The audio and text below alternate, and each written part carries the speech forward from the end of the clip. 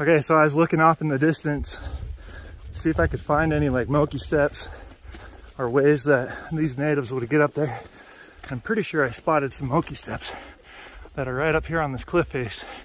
You can see them going up it, but that's how they would get up to their dwellings a lot of the times, is they would just carve those little steps out of the cliff, and then they would shimmy right up it, right up to the ruins.